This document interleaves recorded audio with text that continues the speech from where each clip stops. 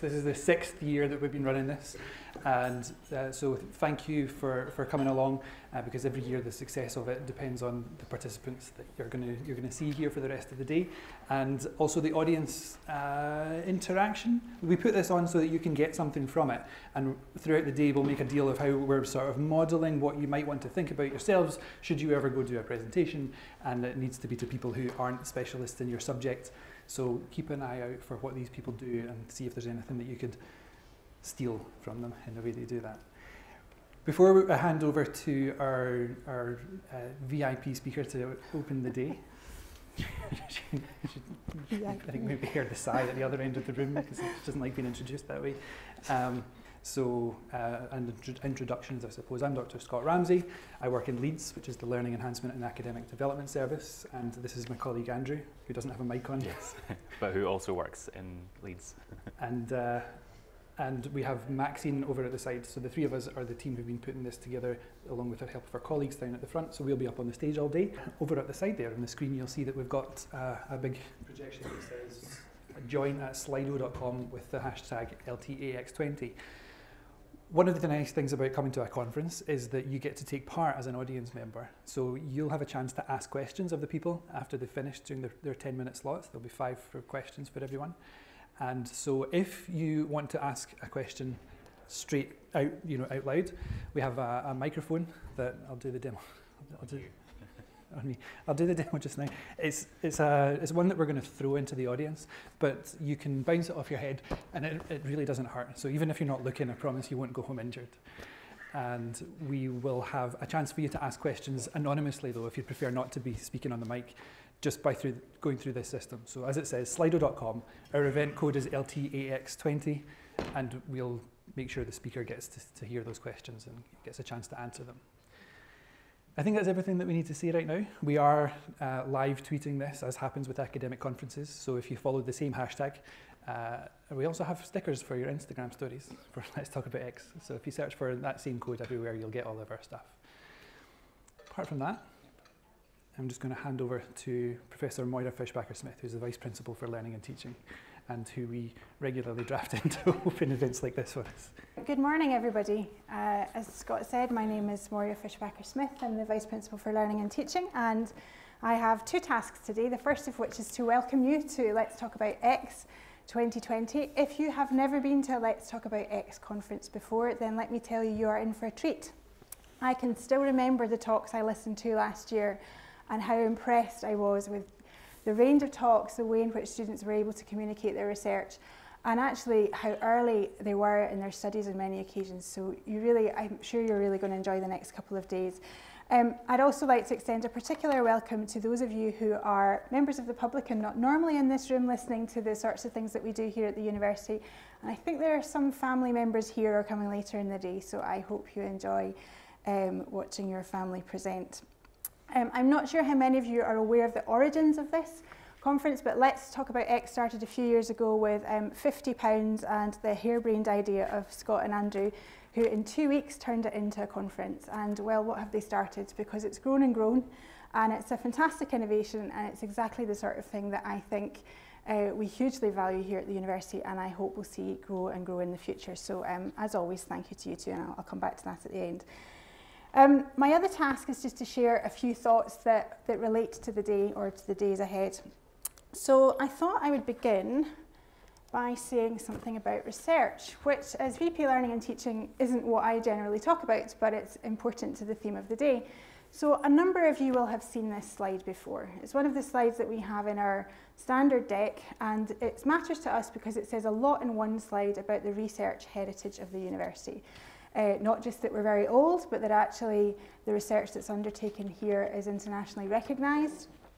We're part of the Russell Group, which is the 24 research-intensive institutions in the United Kingdom, and globally we're ranked really well as an institution, and that's great and that's important to us. But why does it matter to you? Well, from an education point of view, I think one of the things that's really special about working in a university like this is the fact that we can involve our students from first year right the way through to their PhD studies in the research that we do here, and not just in terms of hearing about what staff do and learning more about their research, but actually doing your own work. And really that's what Let's Talk About X is all about. research-intensive universities offer you the chance to be exposed to all kinds of opportunities for research, and that's really important. You get to see everything from how you create research ideas through to where things fail, and failure is important. Not everything works the first time, and actually the research environment is a brilliant opportunity to learn that. Alternative approaches, problem solving, discovery, exploration and sharing insights and so forth. So actually that's a really important part of undergraduate and postgraduate teaching. But not just here, I also wanted to mention LTAX20. So the university is part of a broader network of not 21, but I think it's now 27 universities across the world who work together and who collaborate, because we all come from a similar cultural perspective, historical perspective, and we all value research and education.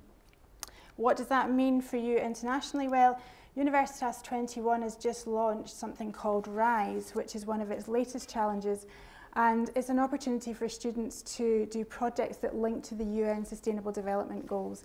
And I'm not saying that to advertise this particular scheme, but more to show you that what you're doing here is amazing, but actually there are other things, other opportunities that you can engage in beyond the university as you think through how you want to develop your own research. And so I would encourage you to look around and think a little bit more about some of those other opportunities. And just to give you an example, here's a couple of the projects that won prizes from the RISE competition this year. One connected university students in America with projects that were across a range of countries in Africa, Uganda, Liberia. And another one was to support people who have difficulties with fine motor skills and to enable them to do things they couldn't otherwise do. So just an example of the sorts of really impactful projects that are going on amongst your peer institutions and that you might want to get a little bit more involved in. So I mention all of these because I think there's a wider context that something like Let's Talk About X really helps to prepare you for. So I think every one of you here that's going to talk about your research and many others who you work with have a fantastic opportunity to make a massive impact on society. But there are some things that I think are really challenging for us and for you. And one of them is this. We live in a society that actually a lot of what we're doing is challenged on a very regular basis, and it's not very long ago that Britain apparently had enough of experts. So you're here learning your expertise and your discipline, but actually communicating that discipline is going to be challenged, and you may have seen this on Twitter around about quite a lot. You know, people can very confidently assert different opinions based on emotion, based on all kinds of things, and actually part of the skill that we are trying to help you hone here is how you articulate the value of science in that kind of environment. And I thought it might be interesting to share something. Now, this is from 2005, so I am not saying that this is necessarily still a reflection, but a paper from Bernard Choi and colleagues in the Journal of Epidemiology and Community Health set out two quite different views about how people see science. So on the left-hand side, it's as I say, it's a bit dated now, but you know, it puts scientists out there as people who are looking to advance science, who communicate through publications, talk to their patients, there's professorships, you publish, you disseminate your knowledge at conferences like this. We have a speciality which is actually being quite carefully scrutinising other people's work and always trying to improve our knowledge of a topic. Typically concerned with broader issues. I think this is changing. I think a lot of scientists really care hugely about the big policy picture, but this reflects something in 2005 and before. We have a very specialist language. Now, each of you will present in your own disciplines and you'll have your own terminology that you'll have to think quite carefully about your audience who come from a different perspective. And time. We need time to do research. We need time for research to build a body of knowledge that actually can then have an impact and be relied upon. Whereas policymakers, who we're often trying to influence, have much shorter timescales, are often concerned with handling crises. They don't have time to go back to the original science and may not have a scientific background. They're looking at a range of issues that apply to a range of problems, and they're often having to use quite codified language again. So they're talking to their peers about political agendas, and they're using terminology that's quite political in nature. And they just don't have time. So they're looking at, you know, what are the messages I can get instantly. Now, in the middle of all of this is the big issue of communication. And I think here's what you have a fantastic opportunity for, is to develop those communication skills. How do you take different communities, whether it's scientists and policymakers or staff and managers? It's really all about how we communicate the robustness, the validity, and the underpinning principles of what it is that we are doing and the argument that we are trying to make. And that, I think, here's an opportunity for you to demonstrate that and to continue to build those skills. And so I thought I'd just, as I finish, because I only have 10 minutes, just link this back to something called the Glasgow Graduate Attributes Matrix. I don't know how many of you are familiar with this matrix, but if you look down the left, and I haven't managed to capture them all on the slide at the size that you could read, there are a couple of others, but these are attributes that after lots of consultation with employers, we recognise were the kinds of attributes that we want all our graduates to be able to demonstrate. And if you look at what's on the academic dimension, and there's also other sections that are personal and transferable skills that you can look up later on. If you look down that list, pretty much every one of you will have had to have thought very carefully about the principles and methods and the limitations of your discipline. The fact that you're here shows that you're intellectually curious and you're trying to pursue new knowledge and understanding. That you've identified and defined a complex issue and you've researched it in a researchable form. I won't go through them all, but if you think about what you're doing, actually you're demonstrating a number of these graduate attributes just by virtue of the work that you've done here. So I really wanted to make that link clear, because I think what we're trying to do here is to support you, not just to develop those graduate skills, but to be really effective in demonstrating them and using them when you leave the university. So that was the main thing I really wanted to say. I wanted to say, to demonstrate that, to say why I think an initiative like Let's Talk About X is actually so valuable and so important.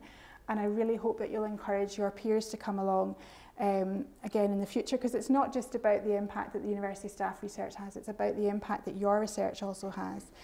And once your day is done and your talk is done and you can think about something else, go back and have a look at this framework and think, how can I develop my CV and my profile to show that these are the sorts of skills I've developed? So that was really all I wanted to say. I hope that that helps to make a little bit of a connection to some wider context for today. And so really all that remains for me to do is to say thank you very much again to everybody who imagined Let's Talk About X and for putting this on for the next 2 days. Thank you to those of you who are here, who are engaging with this, and I know there are others who are coming later. I hope we can continue to build on this year on year, but I think you'll have a fantastic 2 days, so I hope that you enjoy Let's Talk About X. Thanks very much.